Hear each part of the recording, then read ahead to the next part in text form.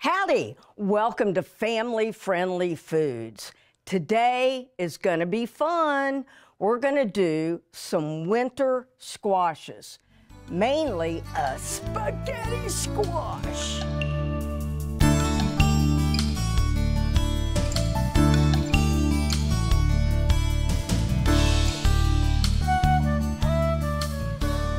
Okay, compound butter. Compound butter is nothing but butter with stuff in it. Now, what I'm putting in this is 1 stick of butter, 1/4 of a pound. I am going to put about a good teaspoon of minced garlic in it. Then I want some onion. And so what I'm going to do, I'm going to take the onion, because I want it to be real small, and I'm going to cut it so I get real small pieces, and I'll show you what I mean by that. See, it just like that. And then, again, I want about a teaspoon, and I'm just using the white part and a little bit of the green.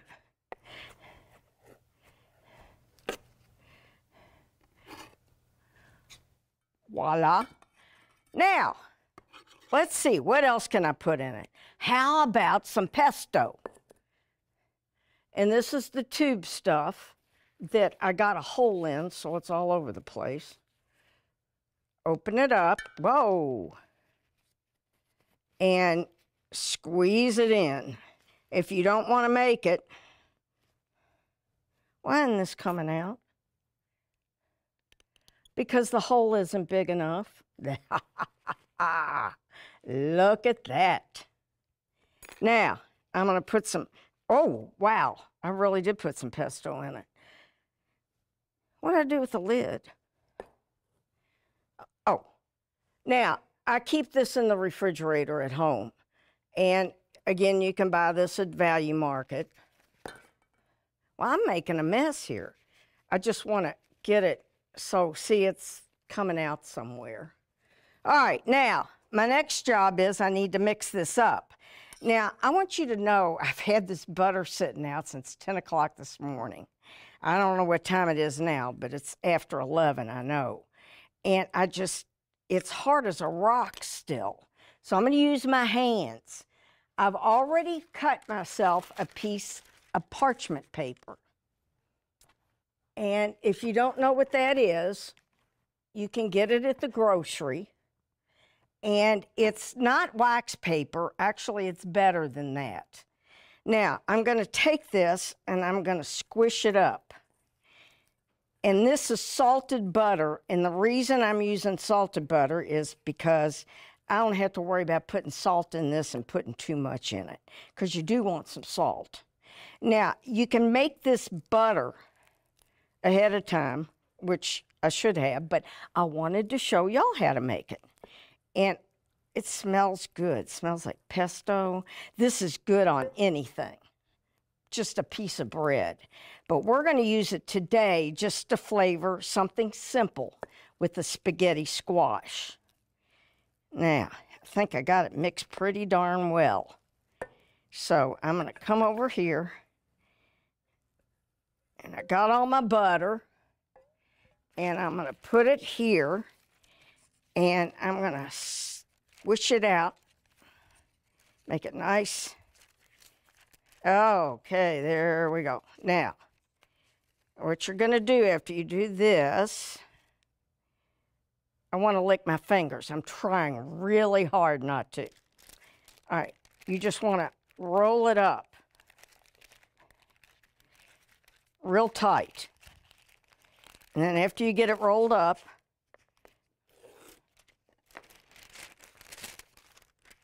you got it. Twist the ends. And you can put it in the refrigerator, or I recommend putting it in the freezer. Now, what I'm going to do now is I'm going to wash my hands, because now I have to. And we're going to make some spaghetti squash. Yay!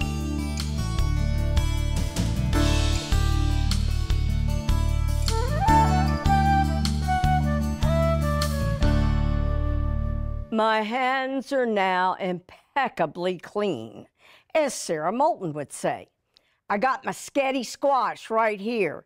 Now, I knocked the end of it off that's hooked to the vine. What I'm going to do, because they're so hard to cut, I'm going to do it for 1 minute in the microwave. So here I go.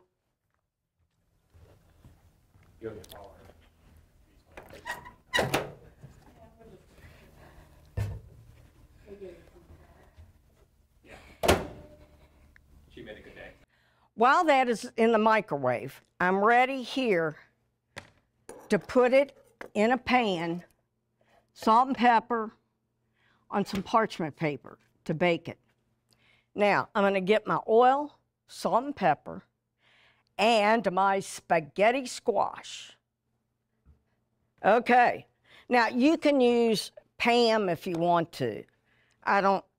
This stuff gets expensive, so I save it for special things, like when I'm making bruschetta, so I don't have to put oil on every one of them. I just spray them before I put them in the oven. Easy peasy. That's the way life should be. Oh, I hear it. All right, here's my spaghetti squash. And what I'm going to do is I'm going to cut it in half. And you start out, you want to stick your knife in it. Come on, baby. Ah.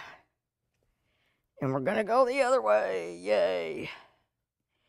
It may not look like it's very easy, but you wouldn't believe how hard it is if you don't put it in the microwave. Yeah, there we go. And I can guarantee you, you'll never cut it in half perfectly. Okay. It's right here. Come on, darn it. Now, this is the way you would do acorn squash, butternut squash. Do it the same way. You want to cut it open. And then we're going to get the seeds out like we did the pumpkin. Voila! Now, the way you get the seeds out is with a big, tough spoon. I'll be right back because I put it in my knife bag by mistake. Okay, now all these squashes have seeds in the middle. And so what you're going to do is you're going to get them out. I mean, this is like the hardest part of it, cutting it in half and getting the seeds out. I mean, you know, this is not a hard thing to do, complicated or anything.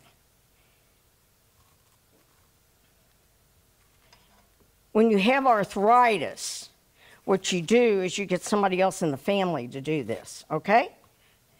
Just remember that. You're going to get somebody else to do it. And you're going to be real nice to them. Okay.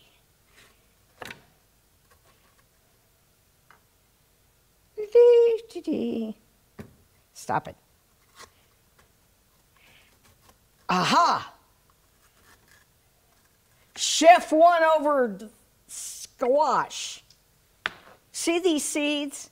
They look like the pumpkin seeds did. So if you want to have an experiment, try it. All right, come on out. Out, damn spot, out, out.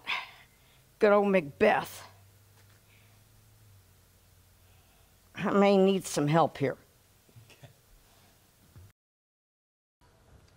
If you can get the rest of the seeds out of there. Scoop it right out? Yeah. See how hard it is? Oh, yeah. You get me one of these spoons for my next jack-o'-lantern, though. I'm almost as good as Kirby Adams. Almost. Watch out, Kirby. I'm coming for your spot. Watch it. You're too tall. Yeah, I know. I'll get on my knees. How about that? No, be then like- you'd be too short. But then I'd be like one of your kids' students. Well, that's true.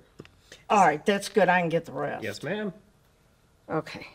It's so nice to have strong helpers. You don't realize that this is hard to scrape out till you do it. Okay, now, here I have these. Now, what I'm going to do is put a little bit of oil. And like I said, if you want to use Pam, go ahead. Or if you got this in one of those, you know, those squeeze things that they put ketchup and mustard and that in. I keep some oil in one of those. You can get them like a dime and get any size you want. You cut the hole in the top of the squeeze thing to make it just the way you want it. And it's a great way to take care of oil so you don't spill it everywhere. Not that I know anybody that would do that. Okay, now we want salt. You always want to season everything. This is what you do to the pumpkin. And black pepper.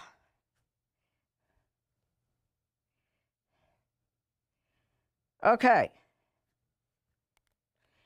You're going to take it and you're going to turn it upside down, whoops, with your slimy hands on the parchment paper.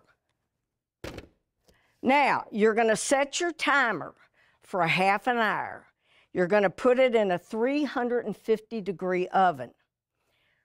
When you feel it and it starts feeling soft, you're ready to rock and roll. Pull it out. It may take a half an hour. It may take an hour. Depends on the squash, how big it is, and everything. But this is the way you cook them, okay? Whether it's acorn, butternut, pumpkin, spaghetti, that's the way you cook them. Now, I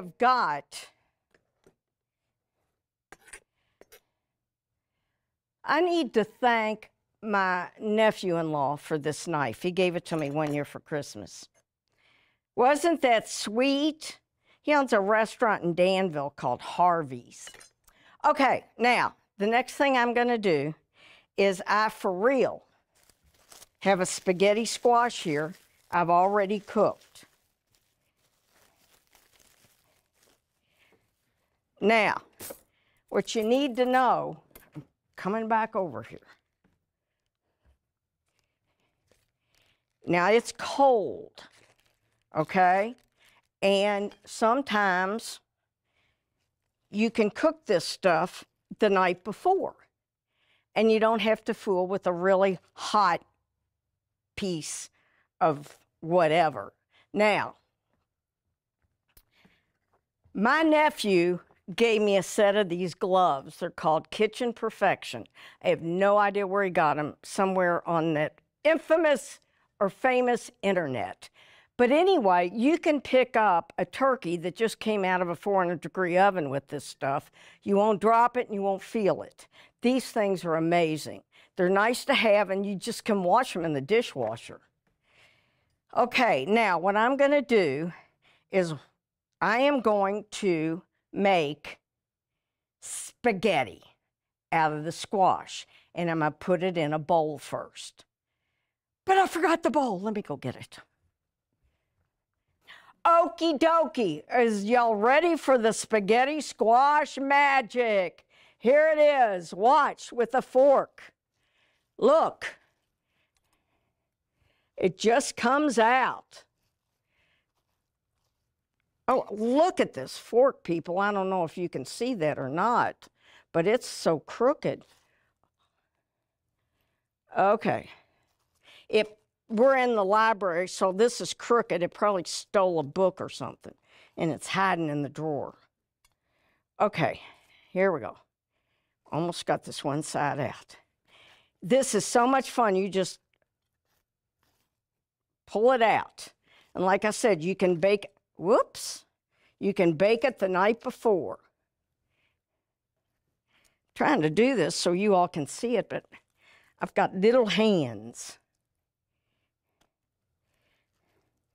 Okay, here we go. See? It's coming out. All righty now. I think I got some.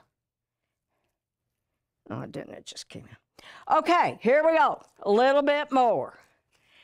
Now, this, you're going to eat it and you're going to go, it doesn't taste like spaghetti. No, it really doesn't have any flavor.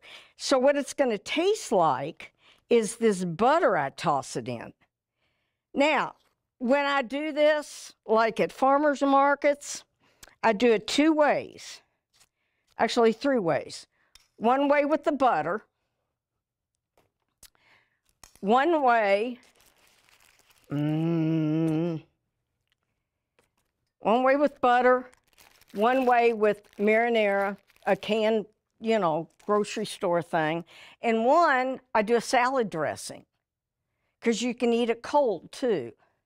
So I've got this ready to rock and roll. I'm going to wash my hands again because they're a wreck, and we're going to have some, listen to me, biscotti. Oh my God, I work too much with children. Some spaghetti squash. Uno momento.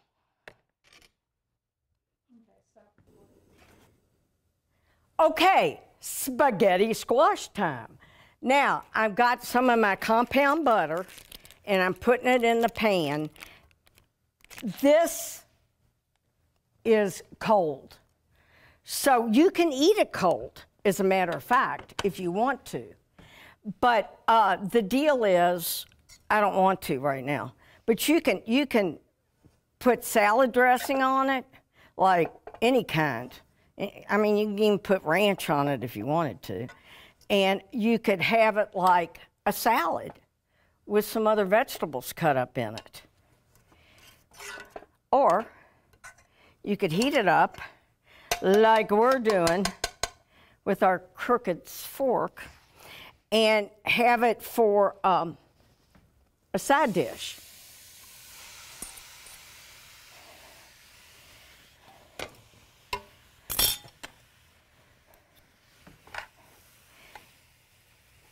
This particular pair of tongs I've got, these little ones, I get them at Dine, and they're just, I use them like I would use my hand. They're little, they're easy to control. Some people have a hard time with stuff like this because they're not eye-hand coordinated. Boy, I know somebody like that, and I'm not going to say their name or anything, but I have got to tell you, one day, drinking some beer, going to a place my friends owns, and I was shooting pool with them. I don't know what they were doing. I was shooting pool. It was hysterical. And of course, you don't want to laugh at people. You're not supposed to. That's just not Christian. Well, maybe it's not, but it was pretty darn funny. All right, now I'm stirring this up. Can you see the steam coming off of it? Yeah. Now, this doesn't hold its heat forever.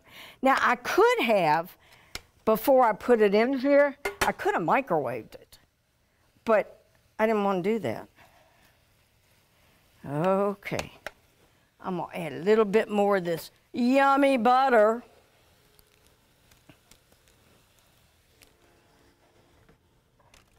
Yeah, buddy. I cannot believe that this butter never got soft.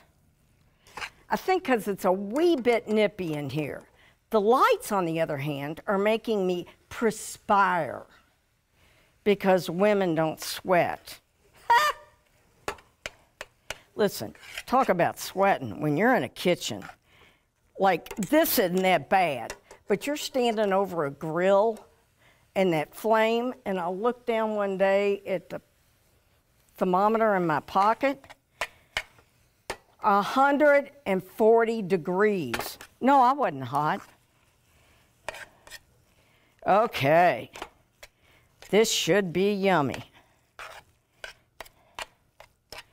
Now, this is a great side dish, ladies and gentlemen. It's also fun. You can do it with anything. If you've got some leftover chicken, throw it in here. But we're going to have a nice plate of squash. Okay, time to taste it. Okie dokie. I got a fork that's working. I'm going to take it. Now it's going to be so hot I got to wait a minute.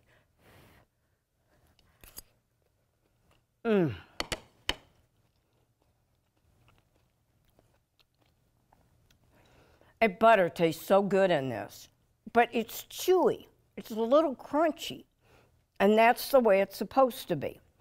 It's not like regular spaghetti where you can smash it on the top of with your tongue in the top of your mouth. This is just yummy, and it's a great side dish, like I said.